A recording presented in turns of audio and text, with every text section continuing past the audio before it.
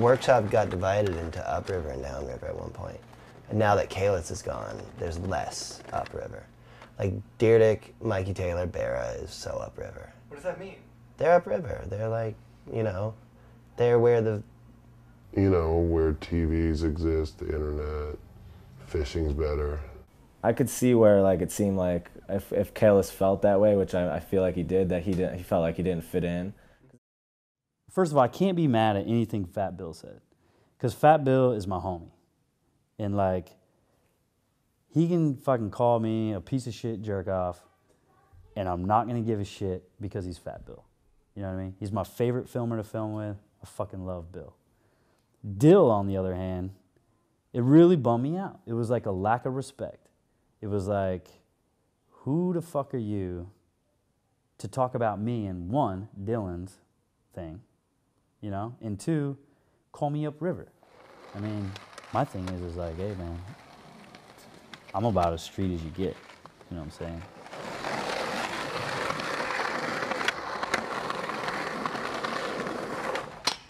Welcome back to Epically Latered. This episode is about Josh Kalis. This episode kind of came to be because of the Dylan Reeder episode. Dill said some stuff and Kalis didn't like it, or, you know, he called me and was like bummed and kind of wanted to set the record straight. He's like, I got stories. I was in an insane asylum. I did this, I did that. And I was like, all right, this is gonna be awesome. So I first started hearing of him in Time Code. I really remember him doing kickflip backside noseblunt slides, and I think I shot a photo of him do one. I just used to think of backside tricks, like backside noseblunt slides and backside tail slides, and crooked hat, like all the way crooked, and like earrings and like dirt stash. So I met up with Kalis and talked about skating. We talked about Lenny Kirk, Deerdick, Stevie, Philly, Chicago, Texas, all this stuff. So it's cool to interview someone that's such like a kind of a skate rat, like he's like diehard skater, and just go through like skate history. I don't know, I'm really excited about this episode. So here it is, Josh Kalis episode. Where do you think would be the best zone? This is good right here. These big ass SoCal houses don't even have lights in the ceiling anywhere. Actually, before I skated, my biggest thing was roller skating. I was like this big speed skater kid, you know? Well, what killed my roller skating is I had lied to the cops. Well, I used to go roller skating every weekend, but then I lied to the cops about getting kidnapped, or not getting kidnapped, but like I told them that this kidnapper was out like trying to get me, you know? It was like the big thing in school was this kidnapper. So I lied and said that I met the dude, and they broke me down in the cop shop. I mean, they broke me down. I was tearing, I told them I was full of shit. So my dad grounded me from my roller skates for like 6 months. And it was like, that was it. No, I didn't even give a shit about it anymore. Going way back to my first days of skating, it was the Bones Brigade. Steve Caballero was probably like my favorite dude out of all of them. I don't remember what Powell video it was, but it was Caballero and Tommy Guerrero and all those dudes were skating outside. Like there was like a neighborhood. And that's what I kept watching. The vert stuff and none of that, I didn't even pay attention to it. I just would rewind and fast forward, and I think that's what got me right there, you know.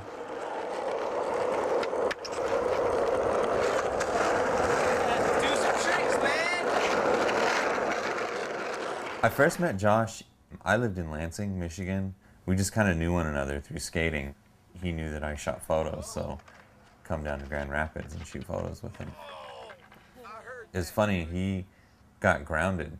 His dad, like, he stole a bunch of baseball cards and shit of his dad's, and he got grounded for hella long. I don't even know how long, but he lied and told his dad that I worked for Transworld. So his dad would like let him go out and shoot photos with me. He thought that I was like some magazine photographer, and I barely know how to use a camera, you know, but I was just kind of learning how, and it's sort of ironic that he's like one of the dudes that I learned how to shoot skate photos of.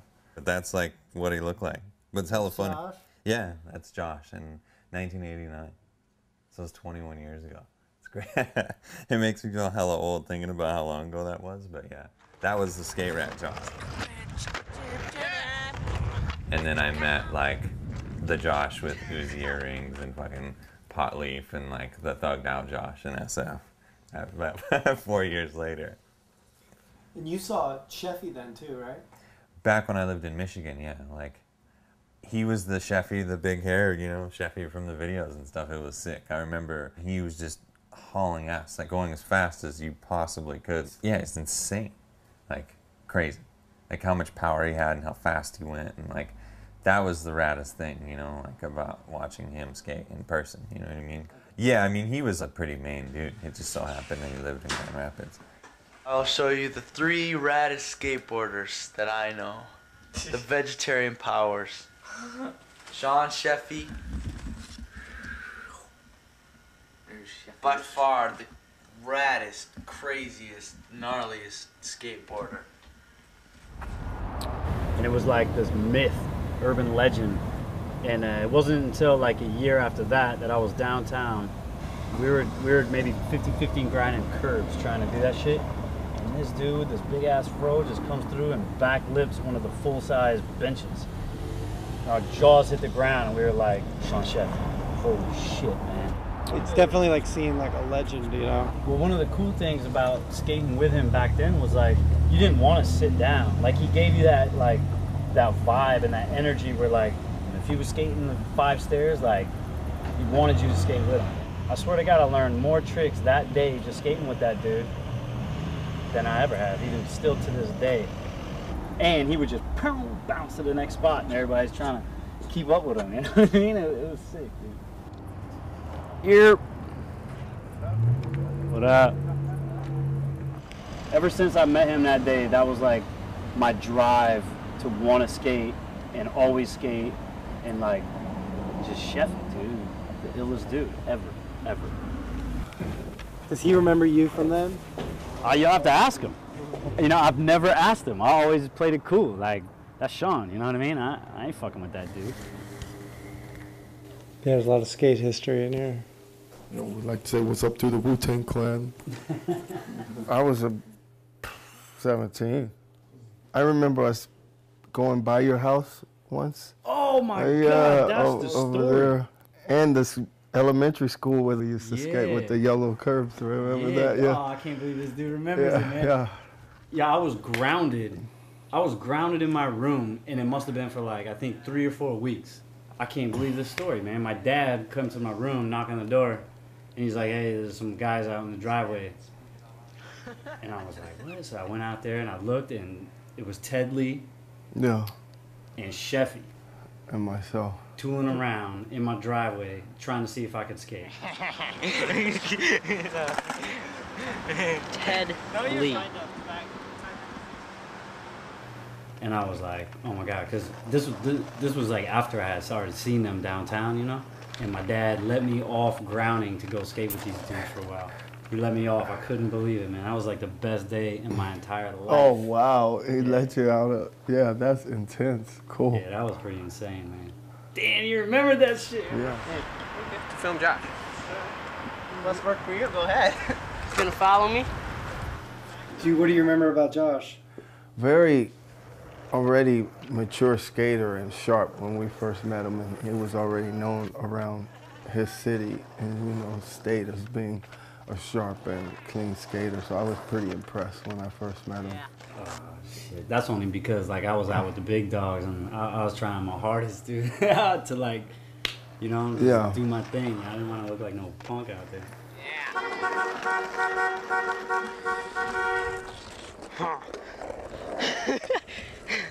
Great experience to see how far he's came with his skateboarding and progressed, and the technicality of it. I'm very proud to have been a part of that.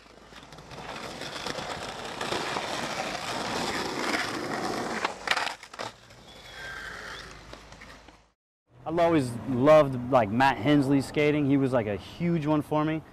But I think my early days of like learning how to kickflip and how I want to skate is directly related to Sean skating and that influence he gave me like live. You know, the downtown, our little city wasn't that big, but it was like, we didn't want to skate anything else besides downtown after we seen Sean down there, you know? And what are your signs? Taurus. Taurus. Well, bull-headed and strong like one you are, Mr. Kalis. Nothing's wrong with that. Pretty cool, yeah, pretty cool. Strong sign.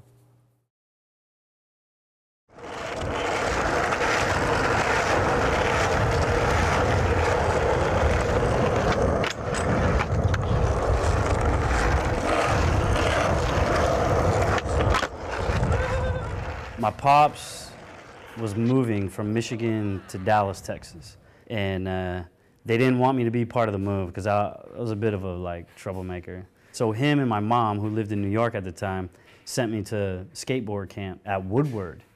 And it was there that I met Tony Mag and filmed a couple things while at Woodward. And then he was like, hey, we're gonna put you on 8th Street. And that was it. Dude, I was super psyched, you know?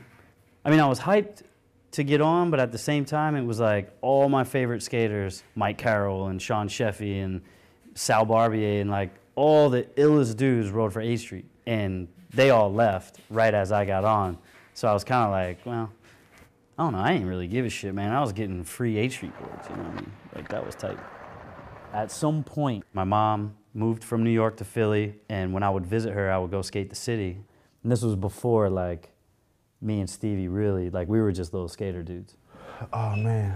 The first time I met Josh, I was with my cousin, Rasul, and my man, Terrence. And we were skating this skate spot called Rat Curbs. And Bam Margera and Mike Maldonado used to skate for 8th Street back in the day. They showed up. It was like Mike, Bam, Bam's brother, Bam's dad, and Josh. And they introduced us like, yo, this is Josh. He's from outside of Philly. He skates for 8th Street. We like, what? That's dope. And he was good. But I never really tripped off of it until he came to Love and started skating. And that's when I seen him skate. I was like, damn, that dude is sick. And for some reason, me and him just like hit it off. Like I was good and he was good, but I never even heard of him before though. I was probably like 11 years old, yeah. What would you call this? Shrine. Shrine. Yeah, my love shrine. Does it look like a shrine? It does, huh? Damn. I wasn't really going for the shrine look. We skated together all the time, and we just clicked at Love. Coming downtown, I was like looking forward to seeing Josh. That made me want to get sponsored, and he was already sponsored, so he would just give us boards, wheels, and one day we was skating, and I learned kickflip nose slides. And then he learned kickflip nose slides. Then he learned kickflip nose slides, nollie heel flip. He had every trick. He could do everything. I don't know how Josh came. Like, I don't know if it was a relative or, but yeah, he came and he was really good, man. He was really good. You know, I wish dudes like that would skate our way too. There still wasn't anybody who was exploring the city like we always did. Top of the food chain in Philly was Ricky. It was definitely like hierarchy shit. Because Ricky had rules where you couldn't film unless you were pushing switch, you know? Like if you're doing switch Mongo, you ain't fucking filming it at Love. You know, that's when Ricky and those dudes ran Love. And they had like their rules and they had their whole thing, you know what I'm saying? At the time, the very first Transworld article on Philadelphia was there then. And a few of us shot some stuff. And like it was told, don't use that shit. DGK didn't exist for a while, and then he turned that other side of Love Park into DGK, the Dirty Ghetto Kids, and it was because of that. At that time, it was two different cliques. It was like our clique, like kind of the DGK clique, and then it was like Ricky Oyola and all of those dudes. I don't think a lot of those dudes, like DGK dudes, I don't think they liked the fact that Matt and I were the ones who were most known, and Philadelphia was like kind of ours. We created that, you know what I mean? We created that, so it was kind of ours in such a way. Whoever came to Philly was supposed to hang with Ricky and Matt and all of them dudes. And see, Fred Gall, when he came, he didn't come and hang with us. He went and hang with Ricky. And Josh was never that dude. Josh was like, he took to us. So every time he came to the city, he came over and chilled with us. He always had the swag, but he wasn't the white dude that tried to act black. He was just like the white dude with swag. Everybody liked him, from white people to black people. The girls loved him. Like, he was Josh. Everybody knew he had value. No matter what city he was in, he brought value to that city. At the end of the day, he was taking all they shine, you know, and Ricky was supposed to be the king of Philly, and you got all of these dudes following his lead and shit, and then here come Josh. That's like, I'm not following your lead. I'm actually rocking with the ghetto kids. And they definitely didn't like that shit. Like me and Ricky got along pretty good until he thought I fucked his ex-chick. And then that started up a whole fucking shitstorm of beef between me and Ricky. And that carried to San Francisco. I mean, it carried all over the place. We had like crazy beef. Yeah, no, I mean, there were some issues and stuff like that, you know what I mean? Like, some just stupid shit that went down. I think just that situation was easier for Ricky to say, fuck you, Josh, get out of my city. And Josh left. It wasn't like, we gonna retaliate, Josh just left. And I was like, damn, there go our town hero, our dude, there go the free boards, like it was over. Rumors were like I wasn't allowed there. And I went back on that Invisible tour and was like, hey bro, here I am. And Ricky was like, you know what, you're gonna be pro, I'm pro. We shouldn't just fucking be at each other's throat every time, so just respect. If I'm here, don't be here. If you're here, like, I ain't coming in. And we just kind of rode it out like that for a while until when I moved back to Philly, then we kind of squashed it. And Ricky found out I didn't fuck the chick and apologized, and it was all good. Look, I'm older now, and I just thought back. So it was always kind of like this fake beef, because there really wasn't any beef, you know what I mean? Like, there wasn't any. We're two different people. I'm from the woods, they're from the city. Skating was like something that we had in common, but we didn't skate the same way, you know what I mean? And Love Park kind of like was their playground that hooked them up, got them on DC, and look where they're at now.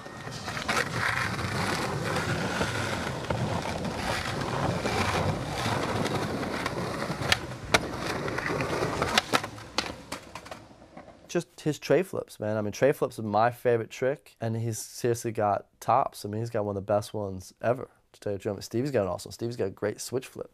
He's just really good. Like, Josh's style is what I like more than anything. You know, his big spins, the tail slides. I wish I could do that shit. Yeah, I mean, I don't want to spend 2 years trying to do it once. That's going to be a shitty 2 years of my skating. I might do it, but that's no fun.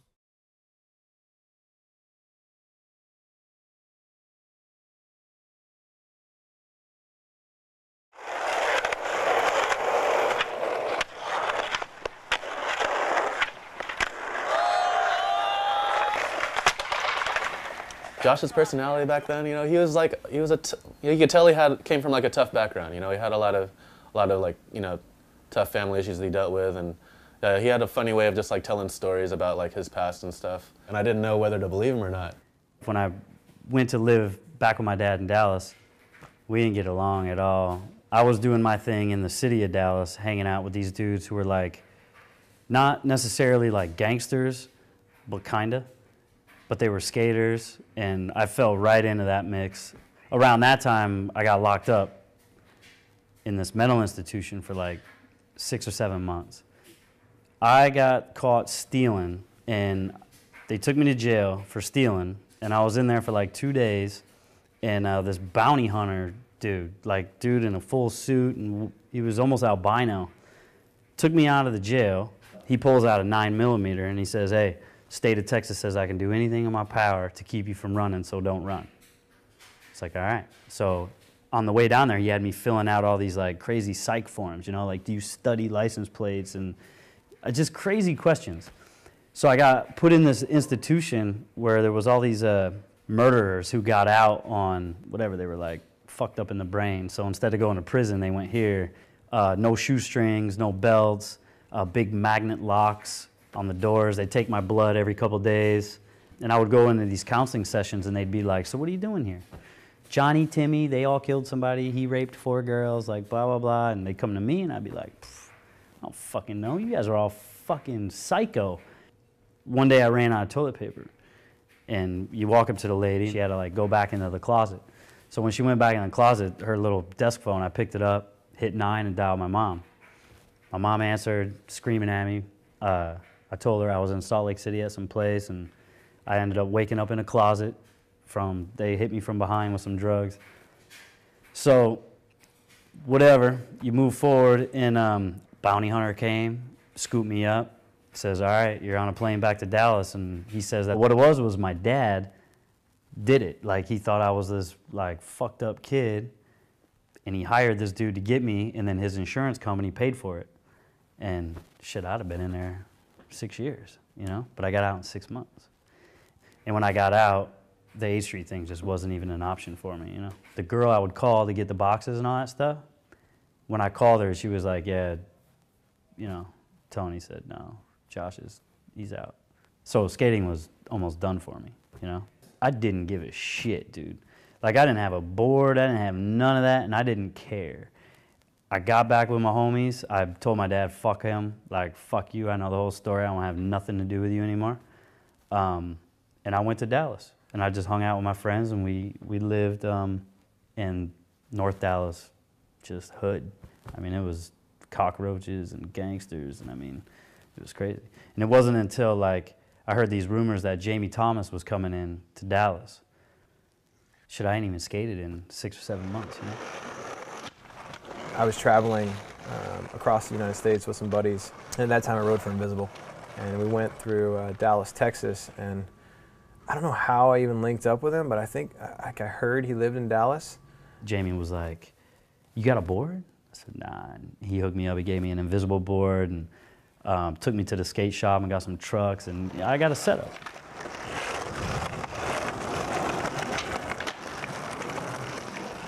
We went skating that day, and it was just like, I was filming him, and he was just seriously so good. Like, at that time, he was like, it was obvious he was way better than a lot of people, you know, and like he was definitely good enough to be sponsored by whoever.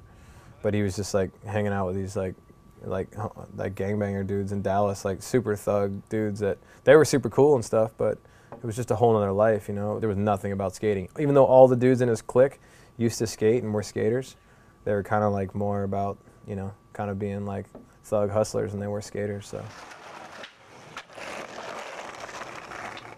It was obvious that he didn't have a real stable situation going on. Like, I think he was living with his dad at the time, but I don't even know if he was staying with his dad. He was probably, you know, maybe just 18 then.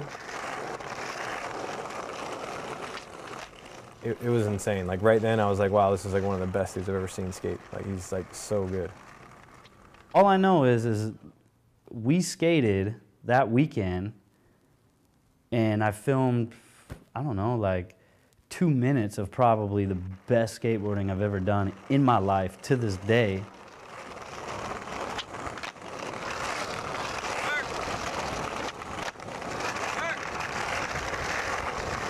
I remember he filmed like a line that was like a minute long. It was like the most flat ground tricks I'd ever seen anybody do in a row before, and he did them all in a line. At that point, I was just like, hey man, I wasn't like running Invisible or nothing, but I was just like, hey, if you want to ride for this company, I'm sure I can figure out a way to make it happen. I mean, he probably didn't even know in his mind if he was going to continue skating or not after I left. Keep going, bitch! But if he got free stuff showing up in the mail, he was either going to be able to skate it, sell it, whatever. It was going to be something. So I left, got home, and then lined up a package and started sending him stuff. Jamie called me up, and oh yeah, I forgot about this part. This is my very first tour. He called me up, he said, hey man, we're doing an Invisible tour. Why don't you jump in the van? It's okay. So I jumped on the van, but Jamie wasn't there. Jamie had quit Invisible just as I was going on this Invisible tour. So I went on the tour anyway. He went on the tour with those dudes, and they just went trekking across the US, and then basically I called him when I got on Toy Machine. He was back in Dallas. Basically Ed was like, hey man, you down to help me rebuild the team? And I was like, sure, you got any guys you want? And he's like, no, not really, but if you want to figure something out or get some guys on the team, I'd be psyched. So I started with Kalis, basically. He was like one of the dudes. I went back to doing my Dallas, just, you know, kind of hood shit, skating a little bit. A couple months later, he got a hold of me and he's like, hey man, like, dudes are really fucking hyped on your footage. I guess, I don't know where he put it, but he was like, dude, if you can get out here, I'll let you live at my house. You just have to get out here. I mean, I didn't know how I was gonna do it. I mean, I made a little bit of money just hustling kids and betting on Mortal Kombat, and we had this dude who would work full-time job, and me and my homie would just like take his check, you know, and pay ourselves. My dad told me $350 for gas, and he'd fly me out. But he owned like one of them little Cessna planes, right? So I went to California on a Cessna airplane with nothing but what I was wearing. And touchdown, Jamie picked me up. Then it moves on to the Riviera PB, Jamie Thomas, Alien House. Where do I hang out? I hang out at the Alien House because they drink 40s and play dominoes. And it was tight.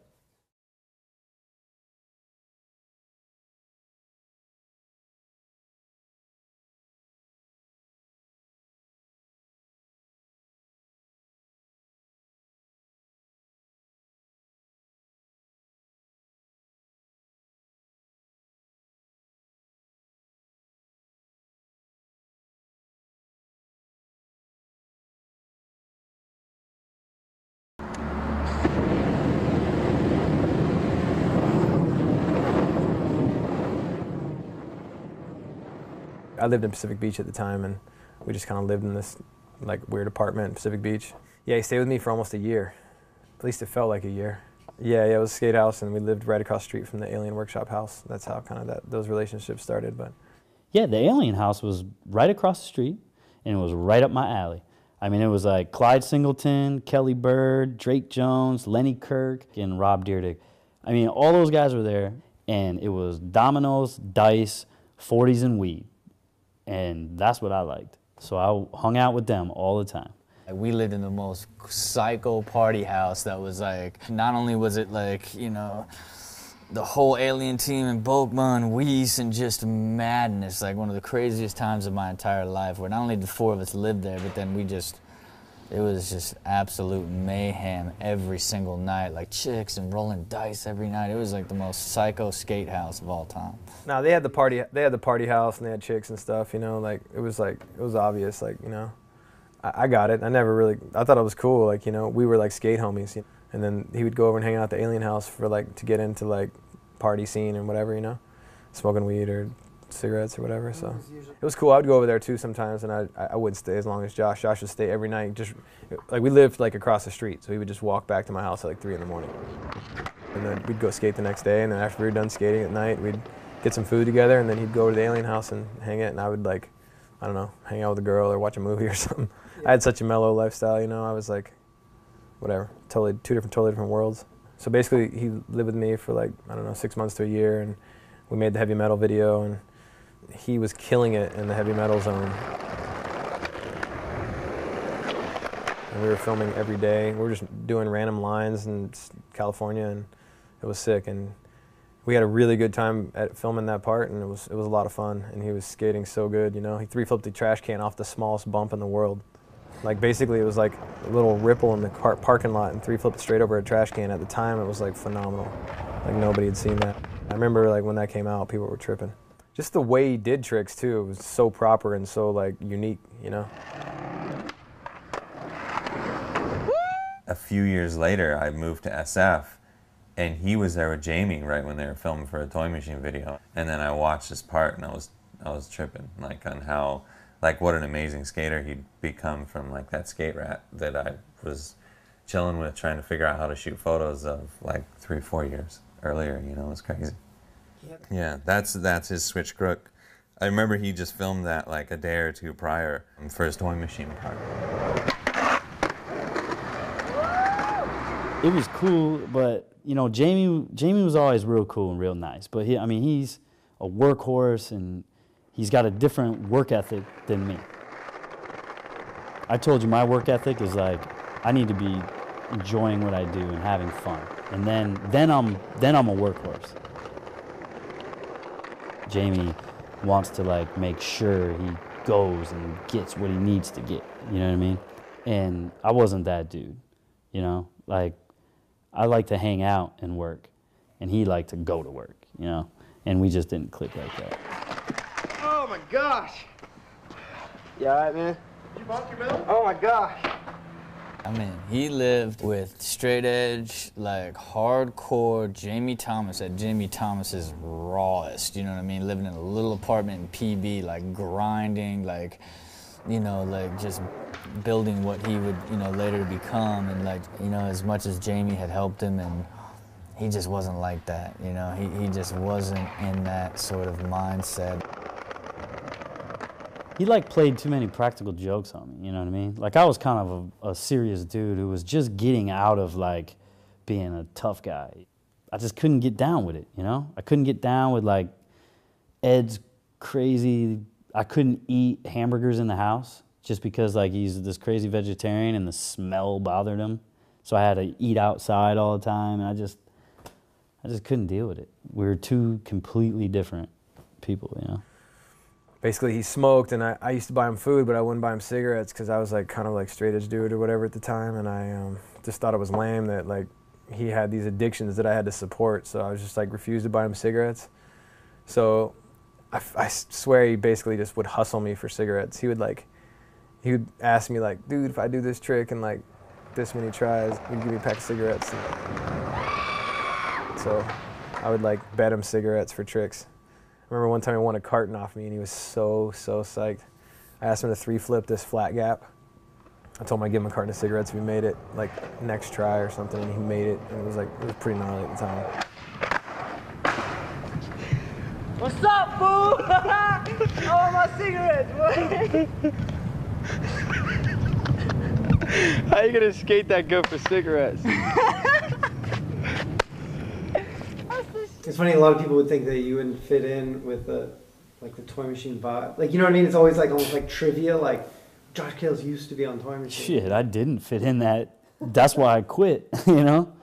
Even when I met him, he was over Toy Machine. I remember going to his apartment and like, I remember looking in his closet one time, you know, we were in his room and he looked in his closet and he had like stacks of t-shirts, like stacks of Toy Machine t-shirts in plastic, like brand new.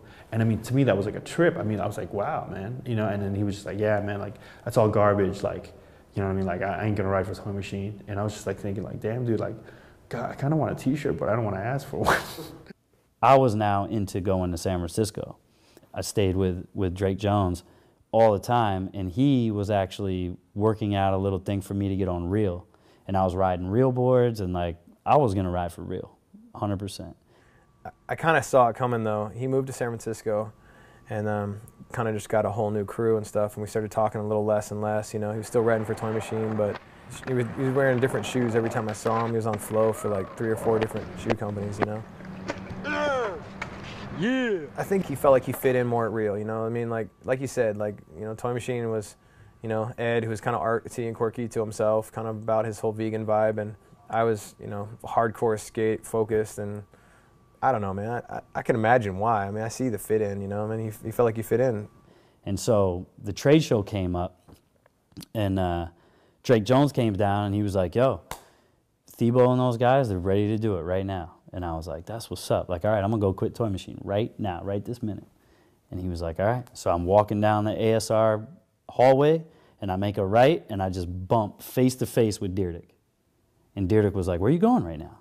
I was like, well, I'm going to quit Toy Machine. And he was like, for who? And I was like, before I could even say real, he's like, we'll cut you a check right now.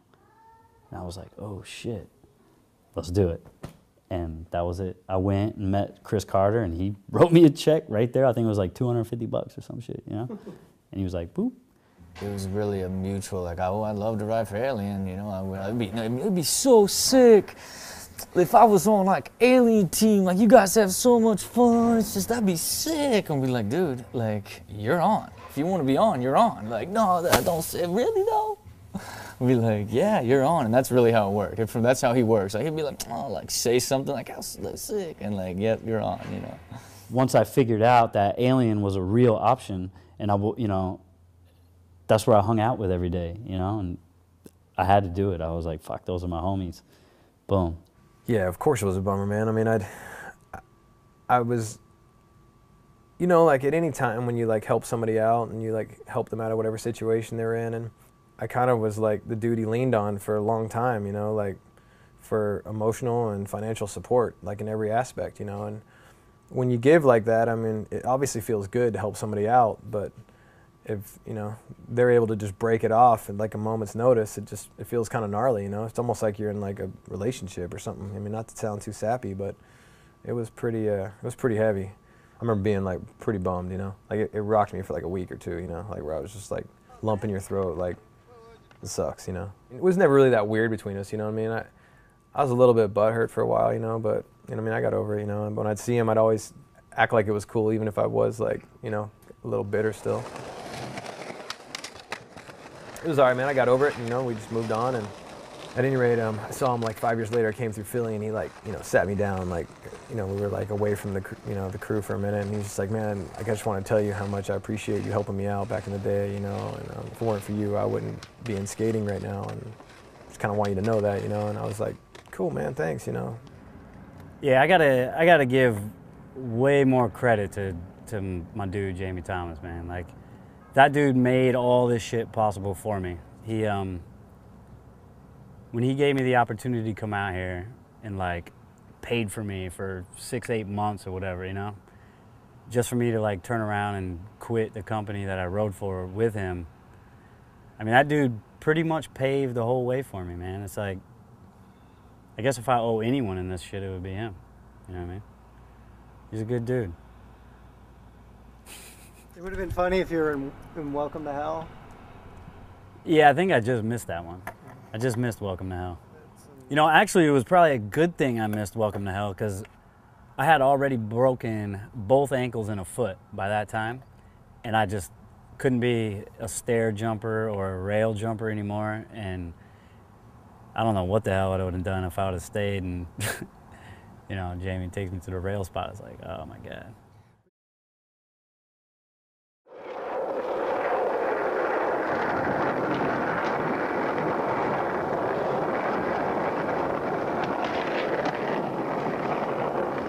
What we didn't know at the time is how crazy rapped out ghetto he really was, because Jamie kind of cleaned him up, like no jewelry, like just kept him like, you know how Jamie does, is like finds you and like turns you into a street soldier, you know, and he had just sort of cleaned him up, you know, to where when he finally quit to ride for Alien, his like inner hardcore like Dallas, Michigan ghetto side like exploded the moment he got on Alien. You know, we were like, what the hell?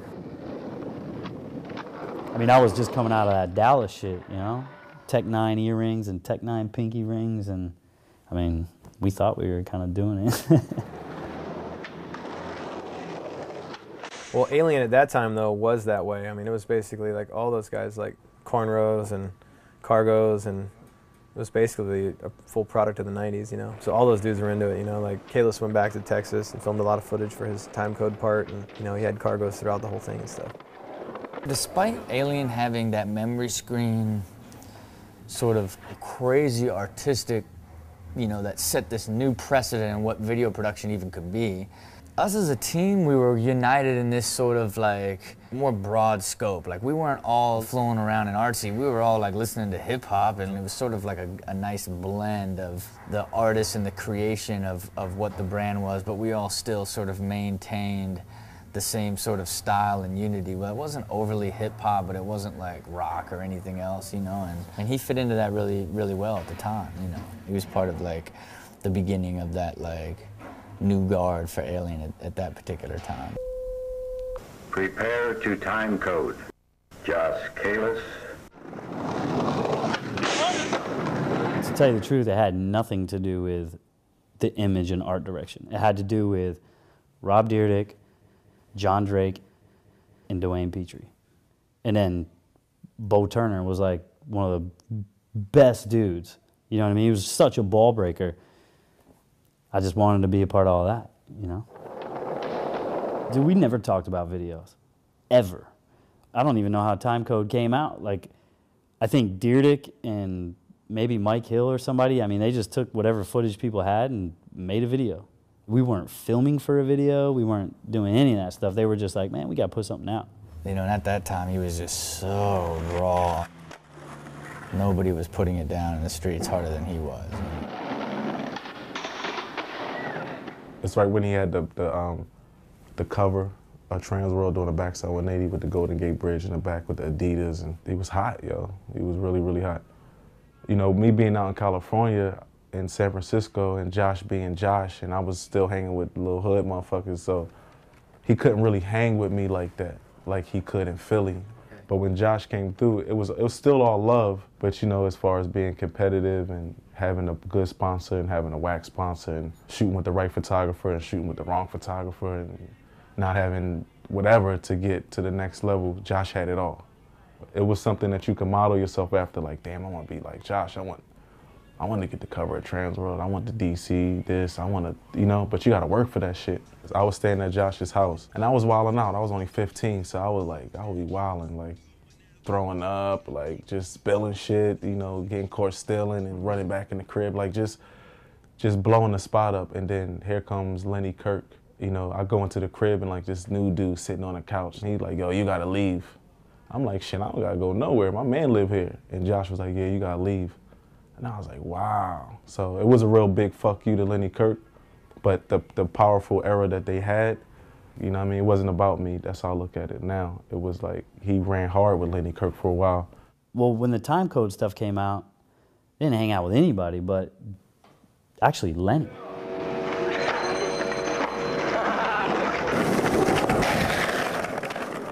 Like me and Lenny were roommates in San Francisco, and like I love Lenny because Lenny is crazy as shit.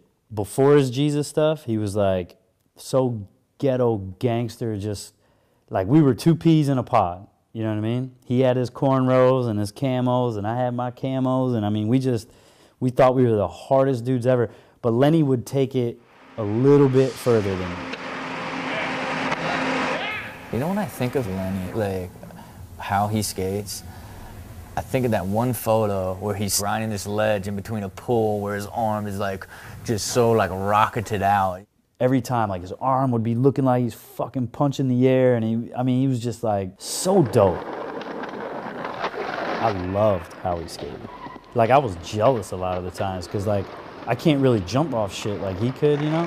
He could do the most tech shit, or he could grind the most gnarliest shit.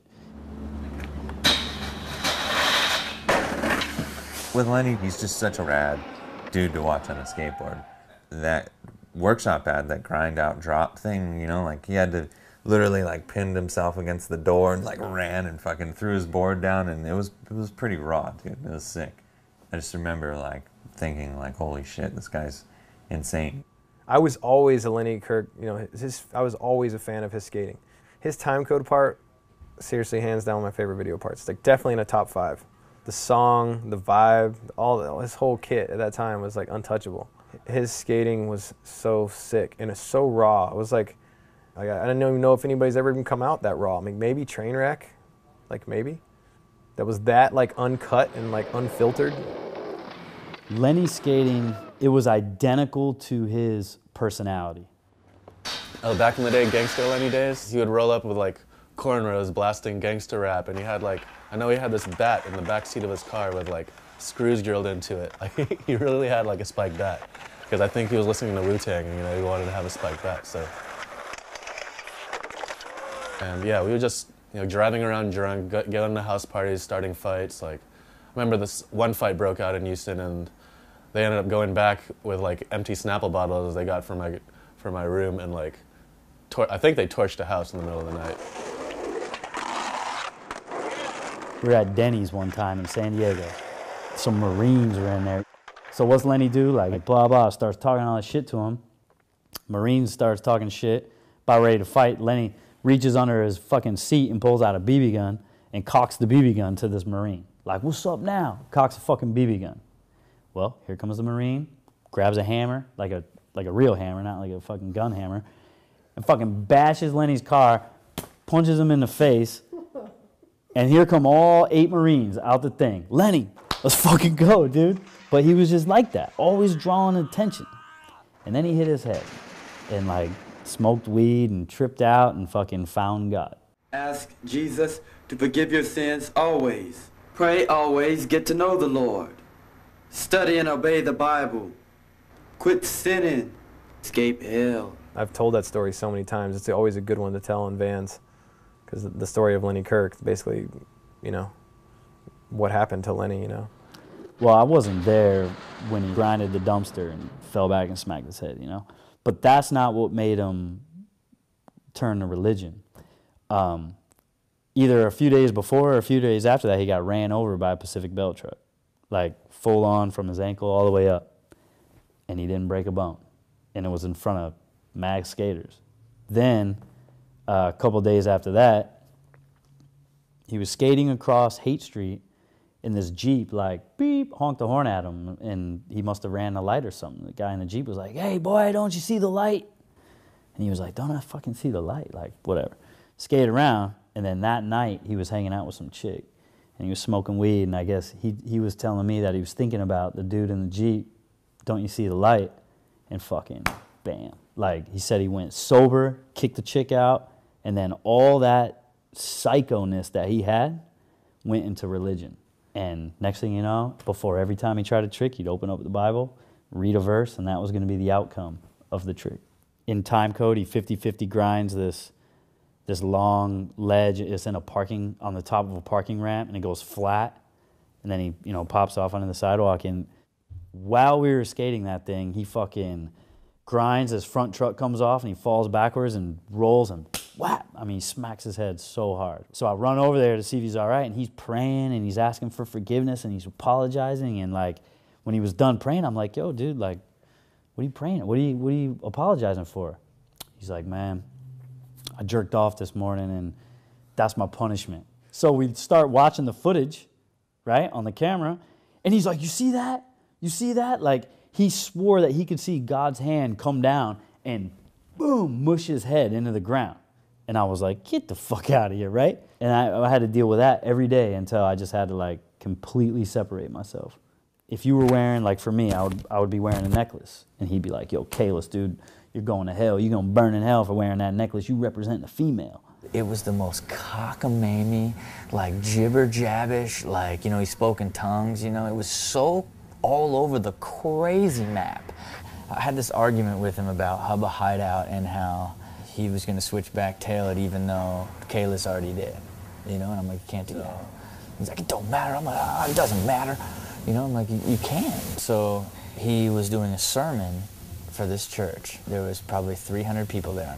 He's just, like, and I'd walk, I was in the gutter, I was out wild as days, and he's like, and I don't care who did what on what ledge or who did, like, it turned into where he was focusing in on me, like, in the middle of the sermon, he just somehow twitched into the memory of having the argument of a trick already being done. He got fixated on, like, a young girl in, like, a tight top, like, and you're dressing around like a whore, coming around, acting like a whore, and you think you could come around, put your body up there, I had to get up, be like, yo, dude, yo, and he's just like, oh.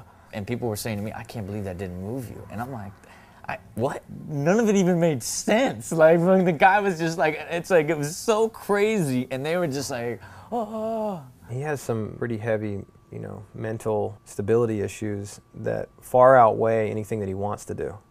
You know what I mean? He could want to be someone, but he's mentally not capable of being the person he wants to be. And I think that's like, how do you avoid that? You know what I mean?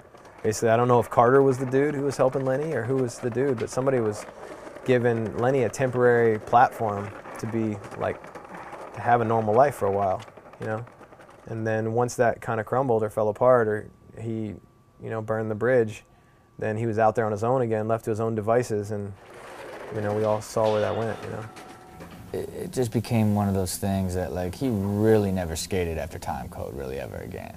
Not only was he just being, like, so focused on all things God and preaching and, spending, being in the streets preaching, that eventually they had no choice, I mean, in his brain, he is 100% right. You know what I mean? I heard he was robbing old ladies in Frisco. So I call him up, Lenny, what are you doing, dude? Robbing old ladies. And he was like, man, it's tough times. The Lord said it was all right. I was like, wow. And it was shortly after that is when he got busted robbing that taxi cab driver, and off to prison he went. I mean, I don't know the whole story. I just heard all the rumors about him walking around Pier 7 with a shotgun in his pants, No, he got out after a few years, and I actually went to Frisco and skated with him for a week, every day, and he was killing it. Like, there's sick footage right now of Lenny, like, board sliding this flat rail. It was awesome skating with him. And next thing I know, I got a phone call from him from San Francisco jail, like, hey, man, I need 20 grand, like, for this lawyer. Like, what are you doing in there? He's like, I got 7 charges, man. Allegedly, it was, like, kidnapping and some other crazy shit. I don't know. It's pretty wild.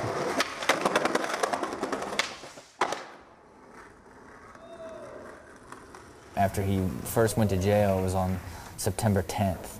So he kept calling me over and over from jail, like, see, Rob, I told you God just put me in jail. It's the end times are here. The end times are here. And this would have been September 10th, 2001. The next day, 9/11 happened, so he was like, for sure, the end of the world. God put him in jail because of that. You know what I'm saying? It was like, it's pretty ridiculous. But the crazy thing is, too, is now he's like a vato. You know what I'm saying? Now he's like a Mexican gangster. Like, have you ever seen his MySpace? No. Wow, where it's like La Vida Loca, and it's like foco the bitches on my vida, my bitches and my loca, like whatever. It's like looks like a Spanish gangbanger's MySpace page. It's incredible.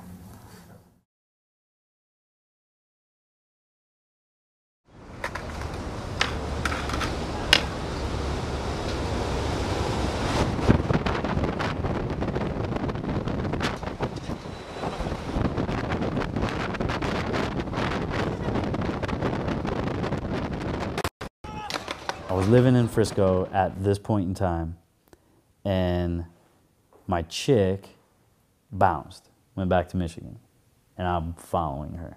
So I moved to Chicago, right? From Frisco, just to be a little closer to see if I can keep that fire going, right? And I said, hey, why don't we go to Philly, you know? She's like, all right. So her and her friend, we got in a car and we drove to Philadelphia. Me and a couple dudes went to go get some weed, and so I told her to meet me at Love. And when we got back to Love, her and her friend were like bugged out. We were like, what's going on? She's like, you see those fucking guys over there? And there was like 7 or 8 dudes. And she's like, yeah, they were fucking pulling their dicks out and like giving us a hard time, her and her girlfriend. So Stevie was like, what dudes? I had a lot of homies that would rob a lot of people that came to Love Park, you know? Yeah. So we chilling at Love Park one day, and my man was about to rob Josh.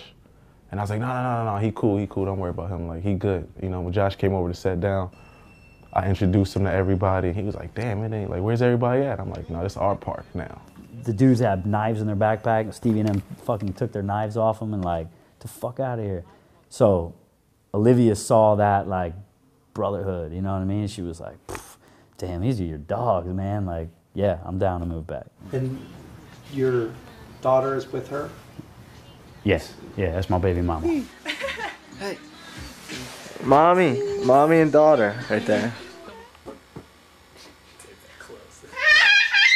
Coming to theaters. Film over sneeze. Yeah, bring home. He's a good dad. They lived up the street from Love. They lived like 6-7 blocks away. So Olivia would come down with Jalen every now and then. I have tons of footage of her down there. Of course, brings them right to the Love. She's probably like a few months old here, if that, and now she's like 11 now. So I think she was born in '99. She fell in love with it because I fell in love with it. I mean, I used to skate Philly before then, but this time it was like, wow. I mean, it's not very many people are skating. I ran into Stevie, who was like fucked up in a bus stop. And I was like, man, this is where I want to be. I was in the train station drinking a 40 with my man on the corner, and Josh pops up, like basically like, yo, I got an apartment here. I want you to live with me. And I'm like, yeah, right. But he was serious. He was like, damn, I wish you skated a little bit more. And I was like, I don't. You know what I mean? I'm here every day, but I don't skate no more, really. So you had already quit profile and all that shit? I ain't have shit, yeah. So I quit everything. Quit No, I got kicked off everything, basically, yeah. Because I was wilding, like I was like just some street nigga that just didn't really take my skill serious, and it took Josh to like smack me in the head like, though, yo, you. And I'm staying with him, he getting big ass boxes of DCs and free shit. He got all this money everything. Every time I turn around, he's buying a new car, and I didn't even have a license, and he knew that, but he just wanted to make sure that I was situated and I maximized the potential that I had. And that's why I love him, you know, that's my heart right there. Nasty. Go. And he helped me get back skating by battling me. And like I said, it's somebody that knows you, that could pull your skill out of you and actually see you shine.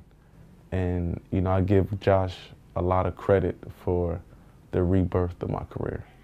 Growing up there, that's who any kid in that area looked up to, you know what I mean? Like I would go skating and I wouldn't have any laces in my shoes, you know what I mean? Like, and tongues would be out and, you know, we were all, anybody that said that was from that area and that said they weren't a huge Stevie Williams fan is a goddamn liar. And he was so Philadelphia, you know what I mean? That like, it like, you could see it just like pouring out of him, you know? Josh at Love Park and Stevie at Love Park, yeah, those were the days. I remember like rolling up there with Josh and being cool with Stevie right away, and like, yeah, seeing that whole era go down was definitely like one of the best scenes in skateboarding ever. Just like plaza in the city, locals everywhere, like super fun to skate, like the best stuff you can imagine to skate, and these two kids just ruling it.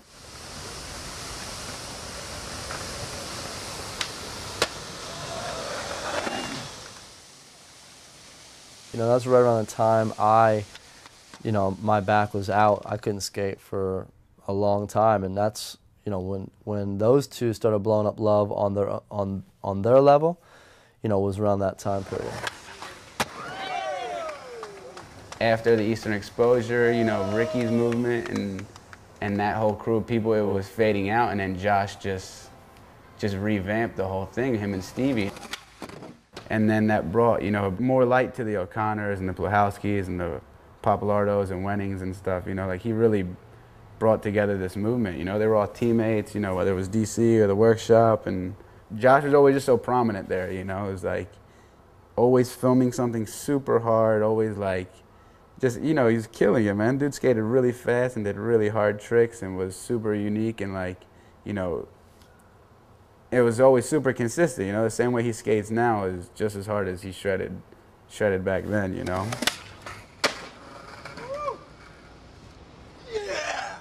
At the time, there wasn't, you know, a skateboarder, a pro at the time that me being like a little hip-hop honky was like more identifiable with than Josh Kalis, you know.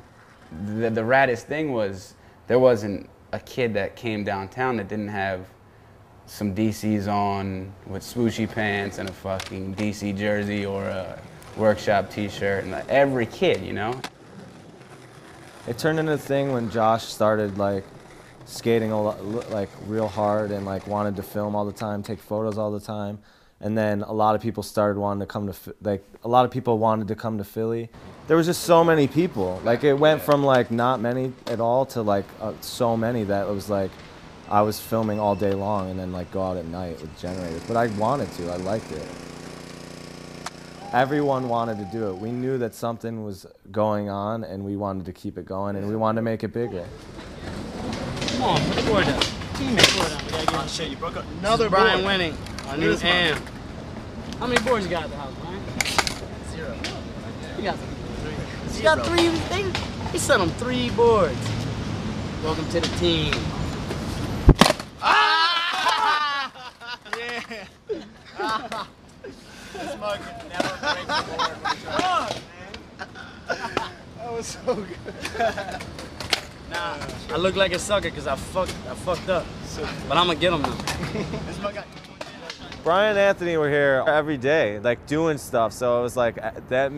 Everyone was doing stuff. Well, if I wasn't filming somebody do something here, I was filming somebody do something over there. I was here every single day. Every single day. Skate down here, and I would just hang out with everyone. It was wild. There's a lot of people that were there that no one will ever know that were like the staples. I'd rather see them skateboard than running around trying to stab somebody, trying to take something from somebody. But there's a whole cast of characters that made up that place. Beatnik. Hey man, I used to skate. You remember you used to see me out here? I used to skate hard as shit before. That's when I didn't know you. I used to do acid. Hey look, was you out here when I tried to 5-0 that? I swear I had that shit spark and I could never land it. Like you've seen, you know, Stevie and Josh and all these guys. There was a crew of hoodlums, and there was a crew of like derelicts, just like bombs that bone. And there was like also the cops were part of it, and then you know, Josh knew all the undercovers. He was so boys with them, like he would give them his shoe.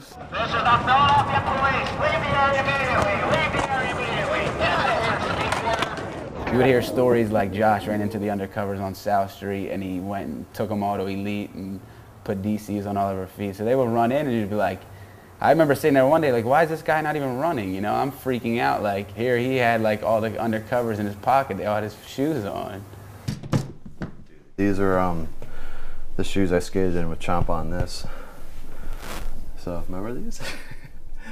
And I was just so proud of that video part. I'm like, dude, I'm gonna keep these shoes. Like, Josh's shoes are so sick.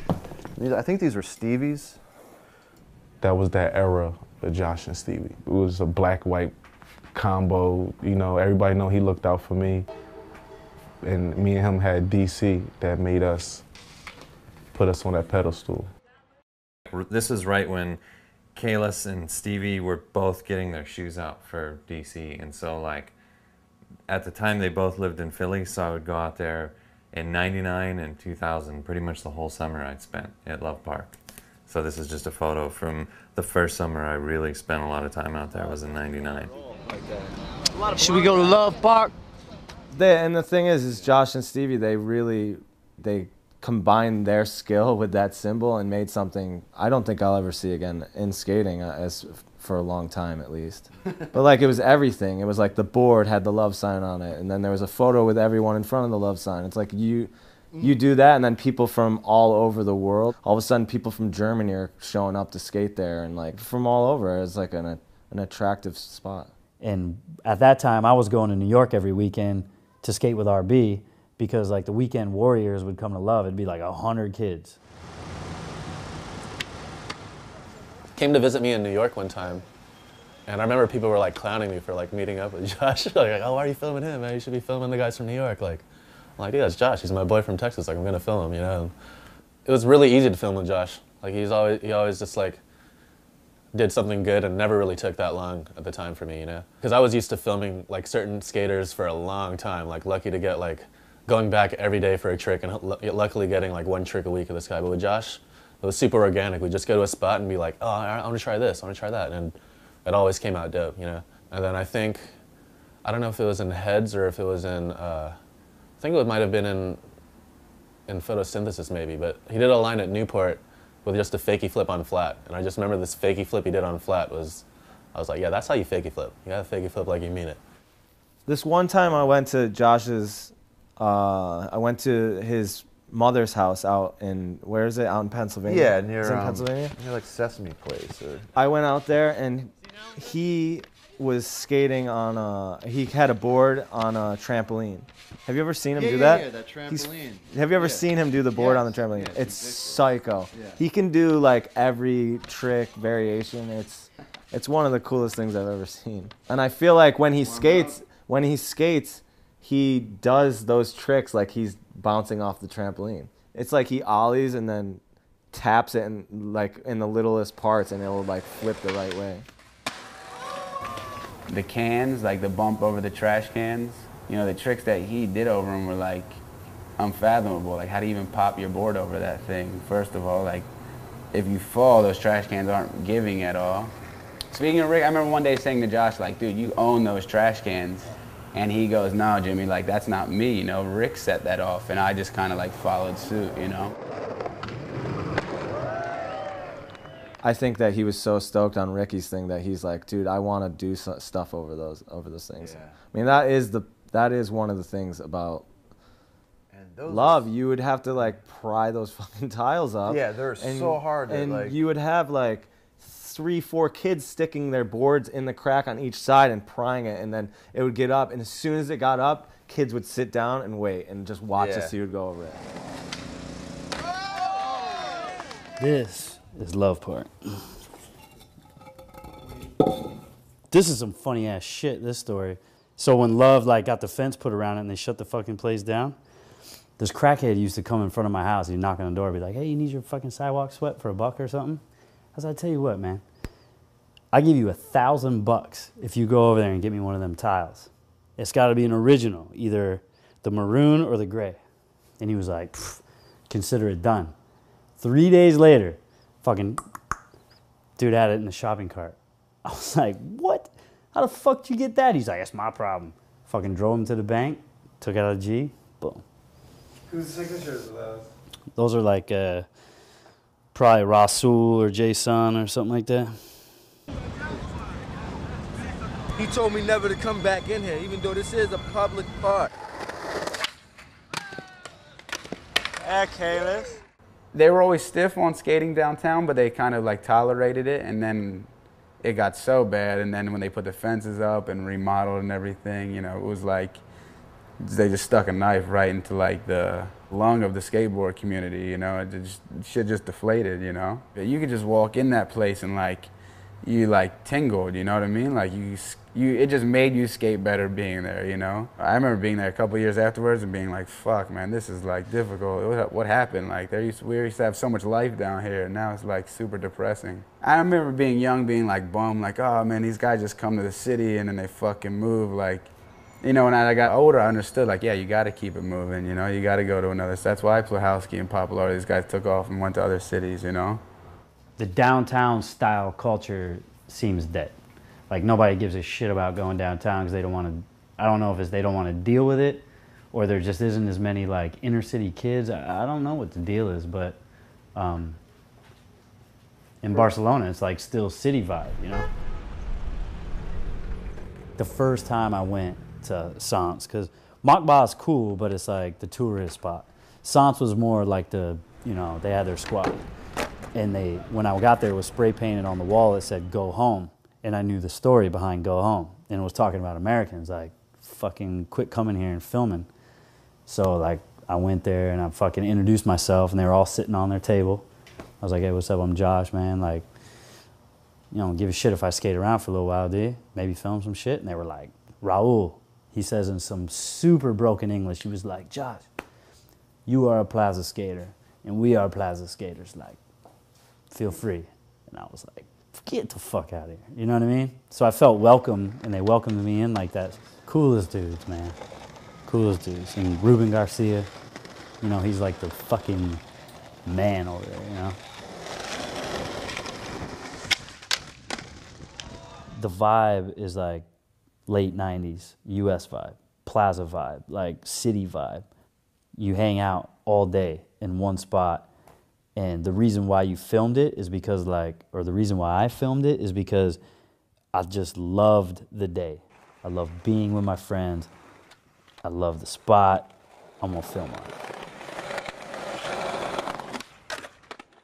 it. It's kind of hard to explain. It's more of just a feeling, and that's the kind of feeling that I like to skate with. I like to film, the more the merrier. If I go to the spot with 10 dudes and get kicked out in 5 minutes, I'd rather do that than like go on secret missions just so I can like try to get this trick. Like I don't really dig that, you know?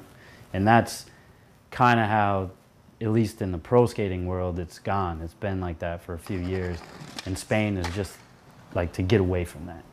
I don't give a shit if my footage doesn't look as good. I don't care if it's not like with the best A-list filmer and all that shit. Like I really don't care. If I'm with my homies, we're having a good time and everyone's skating, that's what I want to film. I want to be a part of that shit, you know?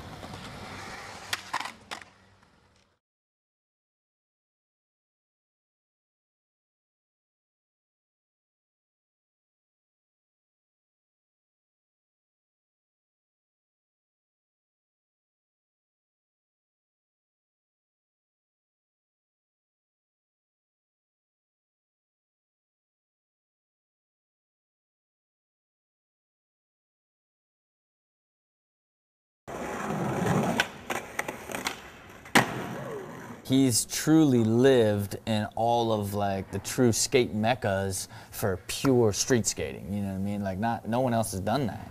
When SF was cracking, he moved to SF. You know what I mean? When Philly was like resurging, he moved to Philly and blew Philly up. When Love Park went down, then he made the movement to spending, you know, 6 months a year in Barcelona. And then he desperately tried to turn Chicago into Philly. That didn't work out so hard. And he is pure of wake up in your house and go skate raw street. And a lot of people can't say that. And he never followed trends, and he hated on every trend as it came and went, you know, and talked about how whack it was. I don't even like that. I'm like, that shit's hard to do. Like, it ain't hard to do. That's just whack. And went through it all, you know. And it's like one of the pure street skateboarding careers. Like there's no he didn't have gimmicks and video parts. He didn't, you know, there was No gimmicks and ads. You're gonna look at his footage from like whatever year that was, in like '98 till this year, and it'll seamlessly blend together. His pants might have gotten, his shirts might have gotten a shade tighter, but all that footage would have just blended together for his 15-year career, you know. See, it's so weird because it's like, to me, he's still on Alien. You know what I mean? Like, he's such one of my very best friends in the world. I know him so well.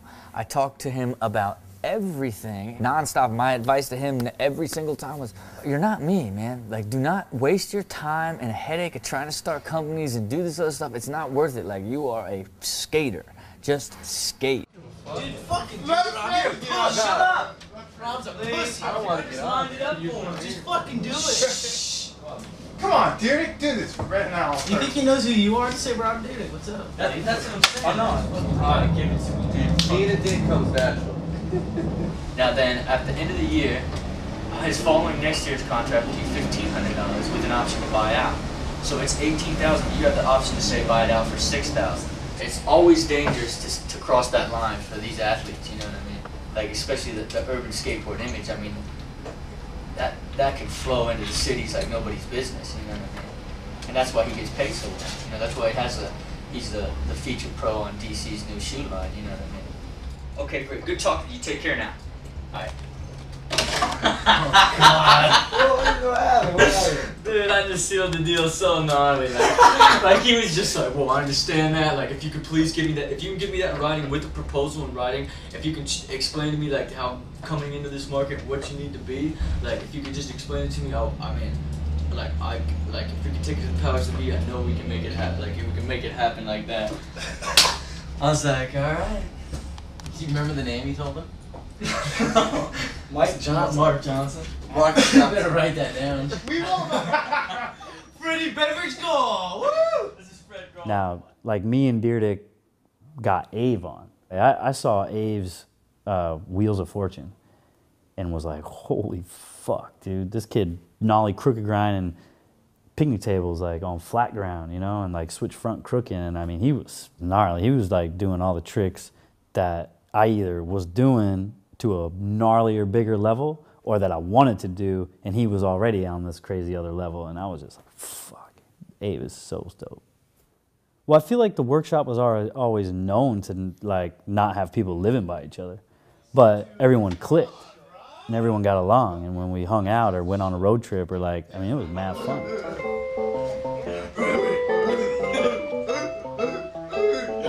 But it's not as personal anymore. Like, it's not as friendly, you know what I mean? Shit, I would go on a road trip and not even know who to talk to anymore, you know? It's like, fuck, man. Kind of lone wolf. I understood his position. When that new tier was sort of being rebuilt again, he just lost his voice in that, you know? And I think for him, as he became more and more alienated, so to speak, it just started to wear him out. Did you disagree with anything that Dill or Bill said in Dylan's episode? Well, he used the wrong word, because upriver is usually like fucking in jail. Upstream. Okay, yeah, upstream, downstream. But I don't know what he was getting at, you know what I'm saying? Because he said, when I left the workshop, it became less upstream or upriver. To tell you the truth, if anything, I think it's a little bit more uptight now. You know what I mean? And I'm not really the uptight dude, you know? And so I left a company that I thought was getting like more uptight, more focused on fashion and accessories, and you know, I'm just not really a part of that. Like, I'm not with that. Like, you can tell in my video, or in my video part, it's completely different than the rest of the video. You know, they're going on their way, and they're like, you know, whatever type of music that those dudes are going for in their direction, and just like, that's not me, you know?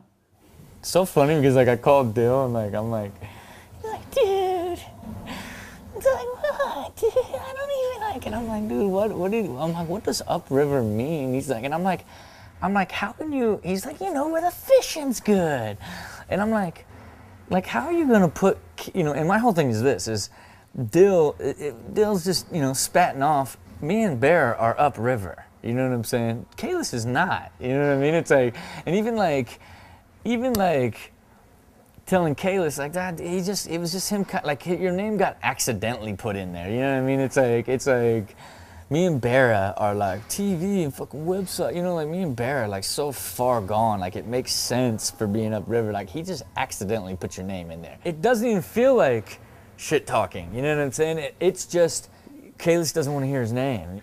You don't want to be lumped in with me and Barra. You know what I'm saying? It's like, you don't, like, you know what I'm saying? If you were fringe close to me and Barra, maybe, but like, he's a purist. You know what I mean? Like, our problem with Kalis, DC video, Alien video, you name it video, he's done a year before everybody, like crying about like where a deadline's coming, we're losing our minds, paranoid, like freaked out, like hopefully we push this thing, like, and he's like got 9 minutes of footage and he's mad about like something being cut out, you know, and he's also a dude that's on the Slap message boards like all day, like he's a, you know what I mean, like he's in it, man. He like, he's in it with the shops, he's in it on the message boards, he's in it with like anyone that wants to talk about it, he'll break down, he'll hate, he'll come around, you know what I'm saying? He is a skate rat.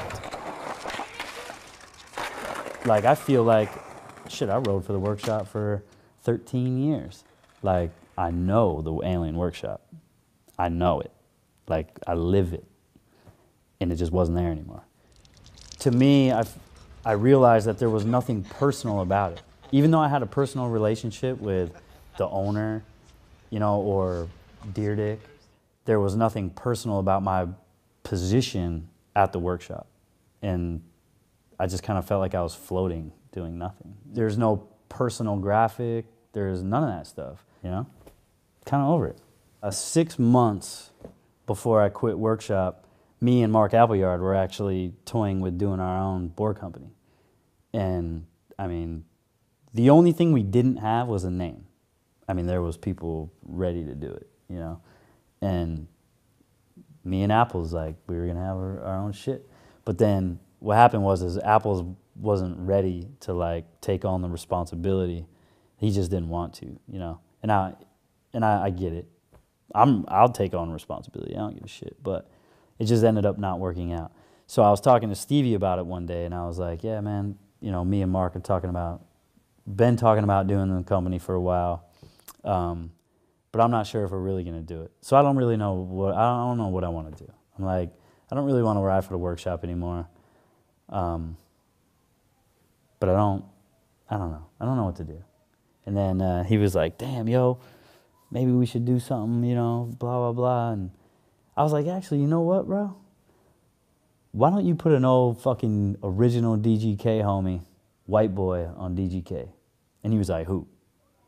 I was like, come on, dog, you know what I'm talking about. He was like, say the word. Let's go. I was like, this what you want to do? He was like, yeah, fuck it. I was like, how much you want? He told me, and it wasn't even a question. It was just, let's go. I thought that was really something that me and Josh both deserve. I think it's really, really cool on my end for me to own a company and have the person that saved my career skate for my company. So I don't really look at it like it's my company. I look at it like it's a situation that was put in front of us through the grace of God. Everybody knows the story. Everybody knows that I came from shit and Kalis hooked it up. And for me to get laughed at for doing a company that people said wouldn't work, and for it to be so successful that my mentor skates for it, it's priceless. It wasn't even, Josh could have said I want $20,000 a month, and it still wouldn't have mattered because it's a priceless, epic situation that you can't buy that shit. It's crazy, yo. And that's my man, yo. He got my heart. Everybody don't get on the team like that. And he gets a nice check, you know what I mean? So he reps it pretty hard. Yeah, well, that's the deal. Like, it's not so much, I don't be like, Josh, you got it. I still really don't even talk to Josh that much on the phone because he like my brother, you know? Mm-hmm. But what I tell the people on the team, I tell them like, look, he's gonna show you the ultimate professionalism.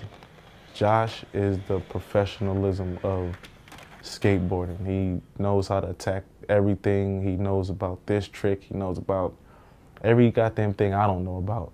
But if I'm not on tour and an Amazon tour like Marquise or Dwayne or things like that, they can act a legend pro like Kalis of how to handle shit, bank accounts to tricks to how to handle demos. He's a pro to look at, to model yourself after, of doing an excellent job in your career. Might sound dumb or old school or something, but like respect is so important to me. All through the 90s and even 80s, and I mean, it's always been that you didn't have to be like physically the best skateboarder, you know? Like, of course, there's always people who are better and more consistent or whatever, but when you build like a form of respect around you, people accept you and they bring that in and they want to like earn your respect, you know? It's all about respect, man. Trey bomb, 360 flip, good day or bad day? Oh! I mean, it's just crazy to look back 20 years and, you know, to think like Josh as kind of my friend's kid brother's friend, you know, 14 and goofy or whatever. And Josh was always like a really hyper kid. Like he was like jumping off the walls, like ready to go skate, or like, you know, so-and-so's here, and so I'm gonna go do this. And so you could see kind of that like cocky, like punk-ass kid edge or whatever. I say that in a loving way, but you know, that's I think one of the reasons Josh is where he is. Hey, Josh! Yeah, Josh. Good job, Josh. Hey, Josh, be proud of yourself. That was great. Hey, be strong, man. Be strong. Good disco maneuver. And now look at, not only has Josh stayed relevant and grown with his career, but the whole industry has changed obviously so dramatically, and he's really been able to ride that and do his thing, and it's rad. You know, it's so cool. I'm proud of him. So I don't know, it's funny, it's like one of those things when his career really started kind of ramping up, and I remember thinking like, I hope this really works for him, because he's one of those guys that, you know, I mean, it's rad, but I don't know what else he'd be doing if he wasn't skating, you know? What do you think you're gonna do? Like, how much longer do you think you'll be a pro or skate or whatever? I don't know, man. I'm definitely not one that would sit there and milk it, but I'm definitely not one that's like ready to stop. I don't know, it's kind of tough to think about because I've been living the same lifestyle for 10, 12 years, and I'm a high school dropout, man. I really don't know what could take place of skateboarding for me. Financially, mentally, like I really have no idea. Who knows, man? Who knows? But I don't know, Patrick. I ain't even thinking about that shit right now, buddy. Fucking sunset is setting. I'm going to Atlanta tomorrow to skate in the new DGK private park called the Playground, and that shit's gonna be tight. Thanks, Josh. You wanna head back?